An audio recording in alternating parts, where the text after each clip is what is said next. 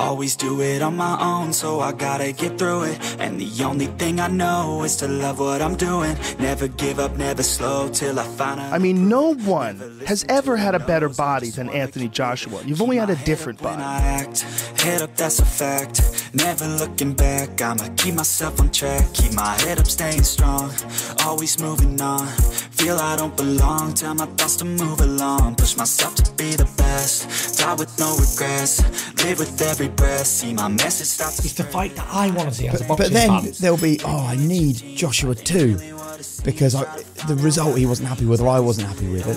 So I gotta get through it. And the only thing I know is to love what I'm doing. Never give up, never slow till I finally prove it. Never listen to the no's, I just wanna keep moving. Yeah, I put out all this art, it's my only medicine. Yeah, everything I do, I'm just being genuine. What are you talking to? And I hope you let me in, yeah.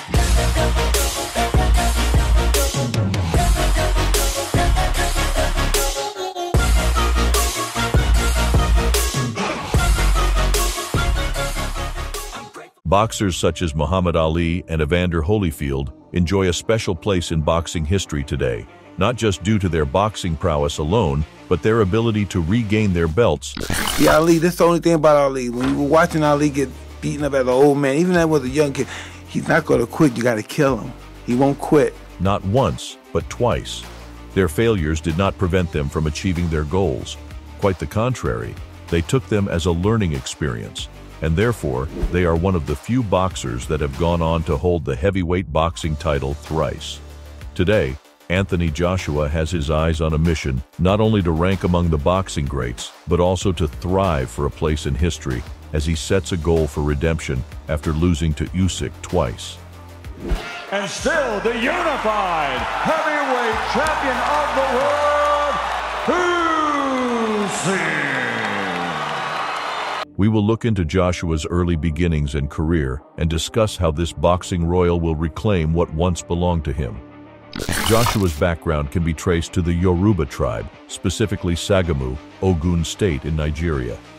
Although he represents the British flag, he is never shy to associate himself with his native country, Nigeria. I am proudly Nigerian and I'm proudly British, and I join a long line, perhaps too long to count, of UK citizens of Commonwealth origin who've made enormous contributions to this great multicultural society of ours, where he is massively supported. Anthony Joshua hails from the aristocratic family of the Yoruba with a rich cultural heritage. His mother is Nigerian, while his father has Nigerian and Irish ancestry. Anthony started his primary education at the Mayflower boarding school in Nigeria. After his parents divorced when he was 12, he returned to the UK to pursue his schooling. During this period, Joshua demonstrated his freak athlete powers by breaking his school's 100-meter race record by running the distance in 11.6 seconds. But look at Anthony Joshua coming through. His long legs, brilliant victory. Anthony Joshua, Robbie Gravatz, then Mo Farah. Oh wow, and poor old Andy Triggs-Hodgson. His athletic body and height have always been significant strengths in his career, from his school days to becoming a world boxing champion. By his cousin's suggestion, Joshua began boxing in 2007 when he was 18, which is a relatively late start in a sport like boxing, especially since this sport is widely considered the most demanding sport in the world. Joshua quickly emerged as a serious contender by winning the 2009 and 2010 Haringey Box Cup, as well as winning the Senior ABA Championships in 2010. After defeating Amin Issa in 2010, Joshua became the British amateur champion at the GB Championships. Very, very happy, very happy. So apart from being happy, what does this mean for your career, would you say? Gold, Commonwealth. During the following year, he defeated the Irishman Cathal McMonagle and the German boxer Eric Brecklin before he was stopped by the dangerous southpaw Mihai Nister.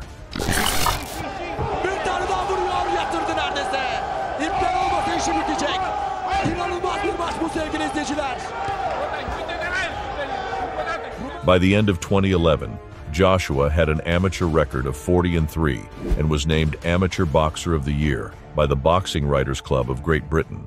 Anthony's first serious challenge was against the reigning world and Olympic champion Roberto Camarel. Well, with felt victory could be around the corner, but Joshua gave it all in the final stages. And the gold was won by Anthony Joshua of Great Britain. During the 2011 World Championships in Baku, Azerbaijan, the Italian fighter was no match for the new rising star. Joshua continued winning by stopping the German boxer Eric Pfeiffer in the semi-final. In the final, do we have the next Audley Harrison on our hands here? The last heavyweight to win Olympic gold in Sydney in 2000. This man's already on his way to London 2012. Although he lost by a single point in the final against Magomed Rasul Majidov. Mohammad Rasul Majidov, my name. Anthony Joshua of England has to settle for the silver. 1 point, and 1 point only. Joshua secured his place at the 2012 Olympic Games in the super heavyweight division. James De Geer. Inglaterra, silver medal. And we have another one. Joshua Anthony Joshua. England. Claims some massive scalps on the way, just unable to pull it out. The young prospect participated in the 2012 London Olympics. Yeah, I'm a Londoner, representing London, and I've boxed in London so many times before, Tufnell Park and all over the place at home shows, but there's going to be nothing that's going to match this.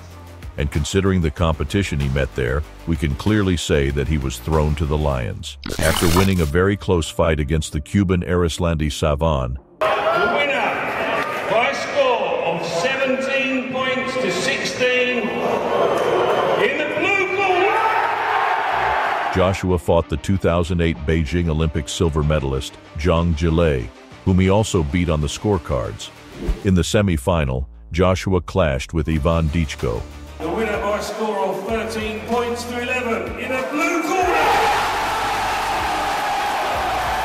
Despite the height disadvantage, he managed to beat the Kazakh boxer on points to meet his former opponent, Roberto Camarel, in the final. This time, in a very close fight, the Nigerian managed to edge the Italian champion on the scorecards, becoming the new Olympic champion. Let's not forget that he started his boxing career only 5 years ago as a relative newcomer, and now he was heading to the elite level of the sport. This was an early indication that Joshua is a championship fighter that will dominate the boxing stage in the future. On July 11, 2013, it was confirmed that Joshua had turned professional. By the time he turned pro, he had become an elite boxer, and now the Olympic gold medalist was ready to prove himself to the big leagues. His first 8 bouts during 2013 and 2014 were not even competitive. None of those opponents could cause Anthony any trouble, and nobody could even reach the 4th round.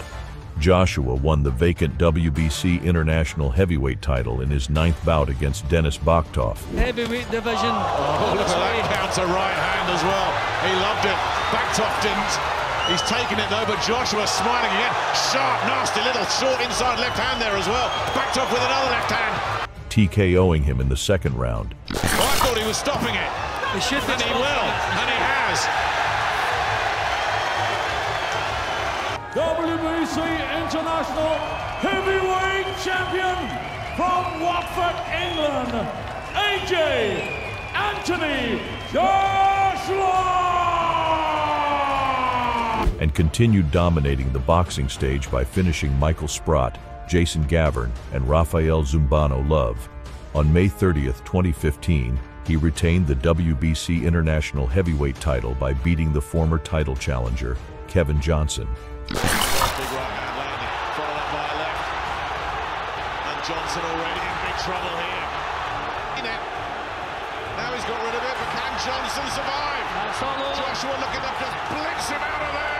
Inside a round, there goes the bell, and Johnson is finished. During the same year, he was scheduled to fight Gary Cornish for the vacant Commonwealth heavyweight title on the line. Although the Scottish boxer was undefeated before the bout, Joshua straight right hand.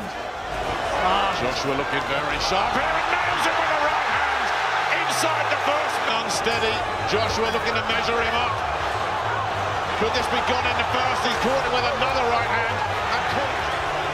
Now the technique that Joshua's showing at the moment is terrific.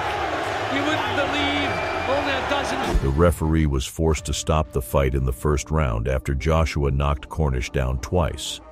From Watford, England, AJ AJ Anthony Joshua!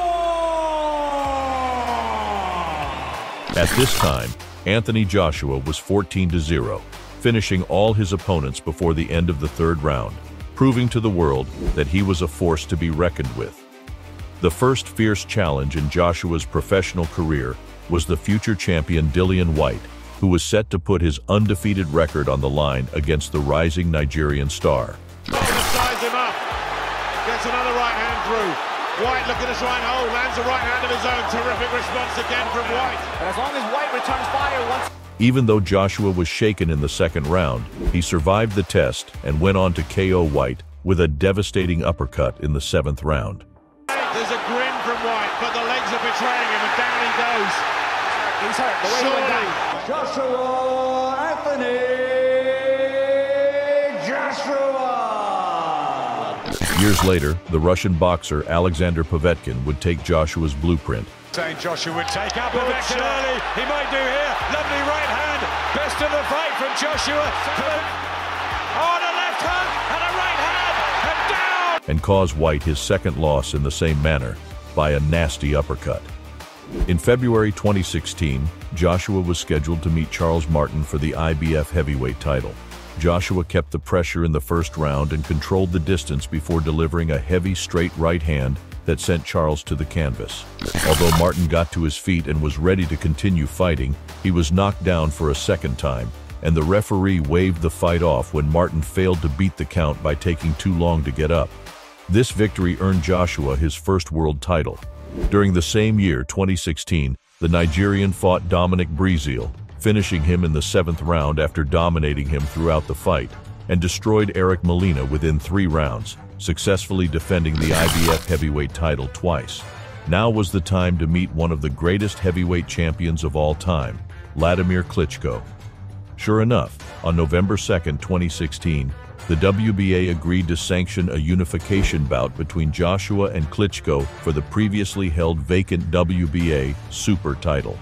To become a legend, you need to beat a legend, and what better name than the former heavyweight king, Vladimir Klitschko, who went unbeaten for 10 years at the top level? In the space of 6 years, he'd gone from being a raw novice to going in with one of the greatest heavyweights of all time. Klitschko was 41 years old at this time, and he was slowly knocking on the retirement door. Nevertheless, Joshua knew that beating the Ukrainian would boost his popularity to another level, considering the star power behind Klitschko's name. It was classic young versus an old lion. Not just the greatest night ever in British boxing, that was one of the greatest nights in boxing, full stop. And this bout was a fighting spectacle. Even though both fighters approached this bout cautiously for the first 4 rounds, the Nigerian went in an offensive in the 5th round and sent Klitschko to the canvas after throwing a flurry of punches. It's a fight that would define him for as long as he lives. The old lion was not done, and he quickly returned to his feet, taking control of the remaining round. And then, in the 6th round, Klitschko landed a powerful right straight that forced Joshua to the canvas. That punch could have knocked out an elephant. Klitschko was known for his exceptional power, and for a moment, it looked like this would be the end of the rising Nigerian star. As a surprise to many, Joshua stood up and continued fighting as if nothing had happened. Vladimir's older brother, Vitaly Klitschko, advised the Ukrainian to take his time and not rush for the finish. He believed an athlete with muscles like Joshua could never fully recover after such a knockdown. It turned out that it was the wrong tactic, considering that Anthony quickly recovered and took up the pace again. The benefit of replay. Oh, Klitschko hurt. Klitschko's hurt. Klitschko's hurt. Klitschko's hurt bad. In the next few rounds, both fighters were cautious again, respecting each other's power. It was like that until the 11th round when the younger fighter attacked Klitschko again, sending the former champion to the canvas.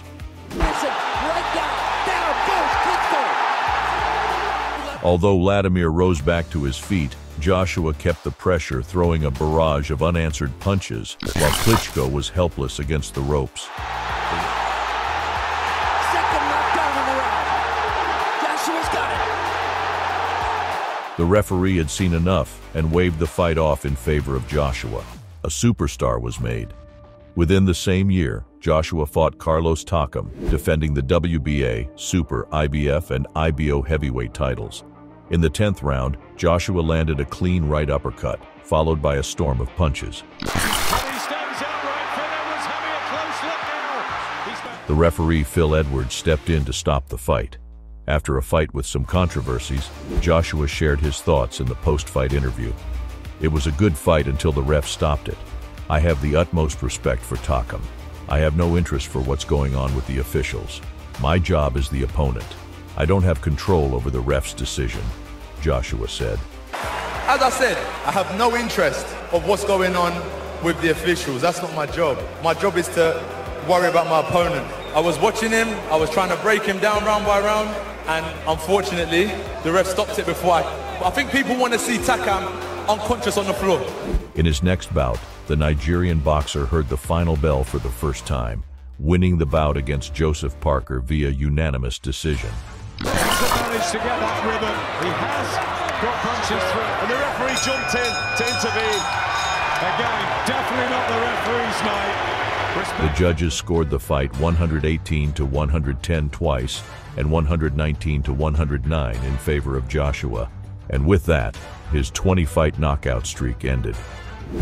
My strategy in there was kind of stick behind the jab. It's one of the most important weapons. The old saying is the right hand could take you around the block, but a good jab will take you around the world, and that secured another championship belt. So I stuck behind the jab, and I made sure anything that was coming back, I was switched on, I was focused, and 12 rounds, baby. I thought it was hard, right? Joshua explained his implemented game plan after the fight. Later that year, Joshua fought Alexander Povetkin. Although the Russian was not at his prime, he was still very dangerous due to his power and ability to shoot someone's lights off with one punch.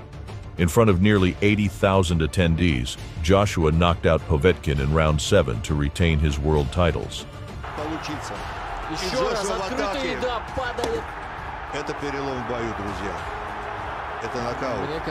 At first, it looked like Joshua had underestimated the old Russian, and Povetkin had Joshua hurt early on with his big shots. However, Povetkin began to tire from round 5, and Joshua dropped Povetkin with a left hand in round 7. Although Povetkin got back up, Joshua was straight back in with a flurry of hard shots, prompting the referee to stop the fight. With a big left hand, and AJ rocks Wembley all over again. This was a reminder that Joshua is a finisher that doesn't want to leave it to the judge's hands. This is what he had to say regarding that. "I've got my knockout streak back, and I found my right hand again. Alexander Povetkin is a very tough challenge. He provided that he was good with left hook. I realized he was strong to the head but weak to the body, so I was switching it up. Every jab takes a breath out of you, and I slowed him down." Just when Anthony Joshua looked unstoppable and invisible, his next bout turned out to be one of the biggest upsets in the history of boxing, rivaling Mike Tyson versus Buster Douglas. He was scheduled to fight Andy Ruiz Jr., a fighter who looks more like a cook than a boxer. Number 2. Interesting, I thought there was an actual conversation. In round number 2 with a nice combination up top and a good exchange from Joshua. Even though Joshua dropped Ruiz in the first round for the first time in his career, Ruiz beat the count and scored his own knockdown just moments later. And Ruiz counters! Ruiz counters and Joshua's down! Joshua survived the next few rounds until the 7th, when Ruiz took over again, knocking Anthony down twice before the referee stopped the fight. Andy Ruiz shocked the world, and the two were scheduled for a rematch. The second fight was very different than the first. Joshua had a very cautious approach, keeping his distance and controlling the fight. Take your time. Joshua starts to up the ante. Ruiz is always dangerous. Chopping right hand already on Ruiz. Punches really well. He earned his redemption by winning the bout unanimously, closing the Andy Ruiz chapter in his book. Pride of London, England, and once again, the heavyweight champion of the world. On December 12, 2020, once again, the Nigerian reminded everyone that he is a finisher, knocking out the former title challenger Kubrat Pulev in the 9th round. Now for Joshua to finish. Third knockdown of the fight for Anthony Joshua. Right hand, and down goes Pulev, and that's it. In the next 2 bouts, he fought the undefeated Ukrainian Oleksandr Usyk. Usyk is a heavyweight that moves like a lightweight. He is a puzzle that is hard to solve, and Joshua could not find a way to beat him. Although Anthony has the power on his side, the speed and technique were on Usyk's side.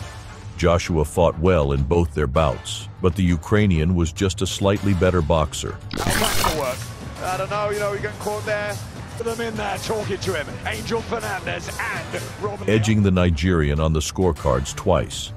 Anthony Joshua is scheduled to fight Jermaine Franklin, who would be a stepping stone to Joshua's road to redemption.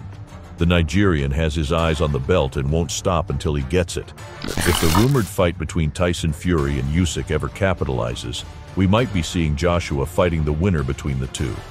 Considering Fury's size and superiority, we can assume that he would win against Usyk, and a possible clash between Fury and Joshua might be scheduled in the future. I don't think I can retire today, because I need that Joshua fight. We have been trying to make that fight for years. Will Joshua reclaim the heavyweight throne?